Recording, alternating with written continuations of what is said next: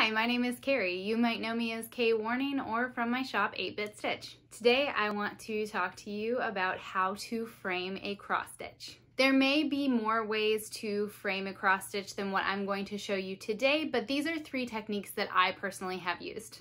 I will not be showing you how to finish a cross stitch in a hoop today. That can be saved for another video for another time. So for our pieces that I will be framing today, I recently finished my cheesy pun patterns.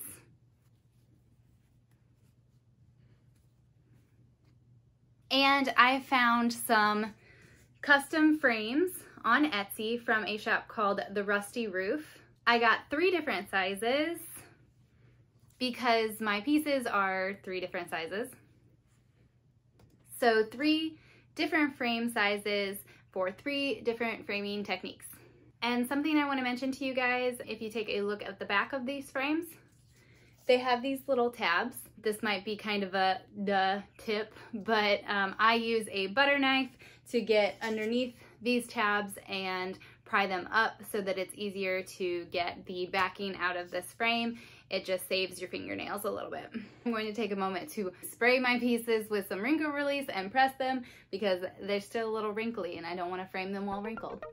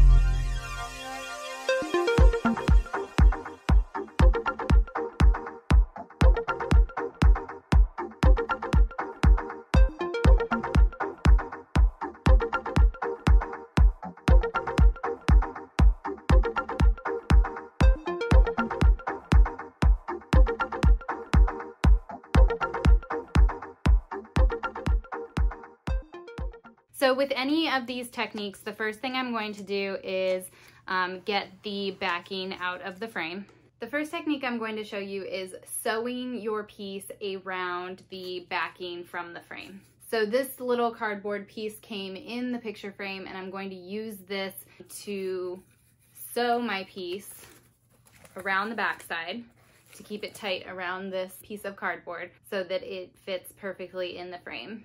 With this method, you'll take your insert from the picture frame. You'll then take your needle and thread and you will sew your Aida together on the back side of the frame insert until you've sewn down the entire piece. You'll notice as I'm starting my thread that I'm wrapping it around the Aida several times. That's because I don't want the thread to pull through the Aida and for the stitching to just completely undo itself. I want it to keep its tension. Now I don't usually cut down my piece to do this method. It just so happened that my cross stitch was the exact height of the picture frame but had excess in width. This did seem to be a little bit more helpful than previous times that I've used this method because I didn't have to worry about the bulk of 4 sides of Aida being sewn in the back. So I think moving forward, if I use this method again, I probably will cut my piece down either probably height-wise, not width-wise, just to make the framing process a little less bulky. And that's really it. Sew it down the back side, make sure that it is tight enough to hold its shape on the insert of the picture frame, and then just frame it as you would a picture.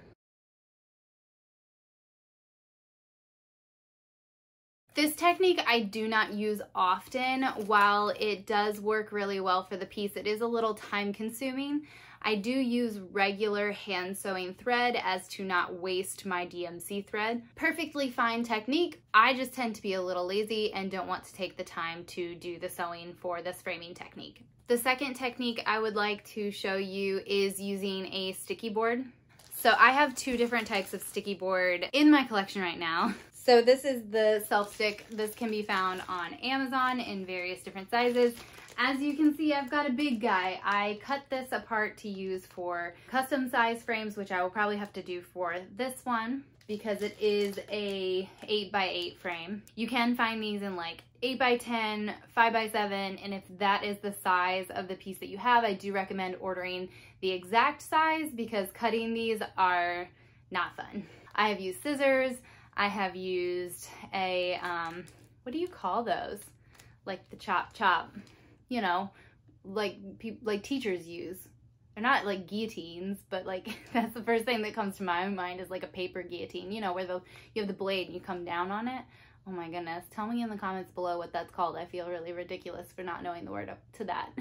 I've used both those options. The downward slicing guillotine item tends to be the easiest for cutting these. However, I don't have that at my house readily available, so I do end up cutting these a lot with scissors, which can be a pain. Don't use your fabric scissors, you will ruin them. I also have smaller pieces. I found this one at Hobby Lobby, so this is the Yarnology. I believe a lot of the big box stores do carry their brand of these sticky boards. So if you need them quickly and don't want to wait through Amazon, you can go to your big box stores and find these. So you'll cut your mounting board to the size that you need. The size that I need is 8x8. I will use the insert from the frame as a reference on my sticky board so that I can get it the right size.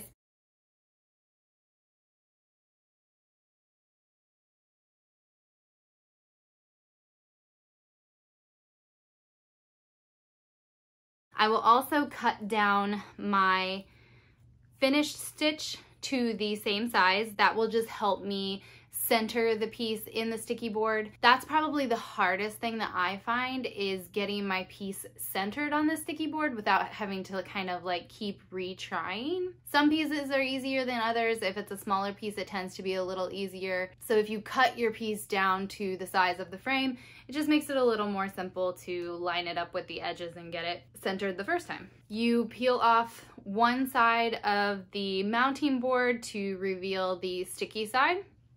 Line up your cross stitch and stick it down, smooth it out, and you're good to go. You can put it in the frame and it's ready to go.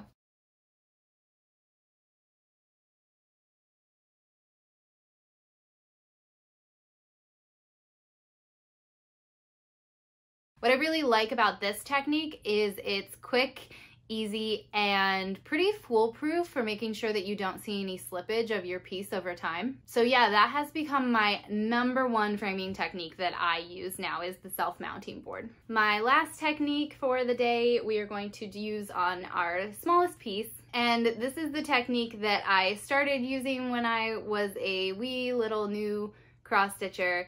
And when anyone would ask me for my tips on framing, I'd be like, I just do this and it's fine. So the first thing we want to do is use a ruler to measure out your piece to the size of your frame. I use a clear ruler because I can line it up, center my piece, and see my piece behind the ruler to make sure that I'm getting a centered measurement. Mark it off and cut your Aida down to the size of your frame. For this frame, I am doing a 5x7. Cut your piece to size.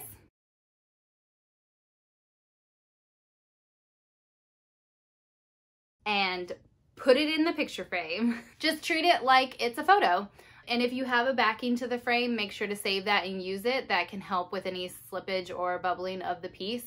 However, I have noticed in pieces that I have framed in the past that there is a little bit of like almost like a ripple look to them when I did this technique. So I have been going back and reframing some of my pieces with the sticky board. But if you are kind of in a bind, or like I said, you have the backing for the frame that can kind of hold it up against the glass and keep it from slipping, this can be a totally fine technique. I want to say it's really only a handful of my pieces that I have noticed slippage on. So I haven't replaced all of my pieces in frames. So if you're in a bind, or you have, I don't know, a piece that you're just making for yourself and you know that it's not really gonna bother you if 10 years from now it looks a little like rippled, or you know that 10 years from now you'd be okay with reframing it or opening it up and repressing it and making sure it's beautiful again, then go for this easy route.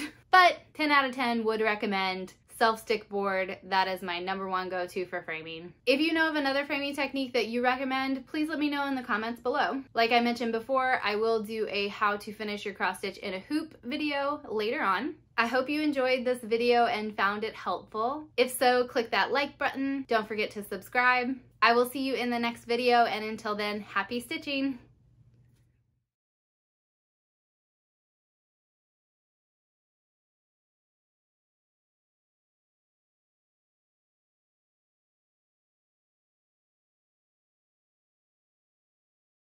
Insert B-roll here. I hope I enjoy that later. I won't. I'll be like, what a nerd. So with these, you will cut your self-mounting stick board, your self-stick. It's called self-mounting board. I keep saying sticky board, mounting board, tomato, I don't know.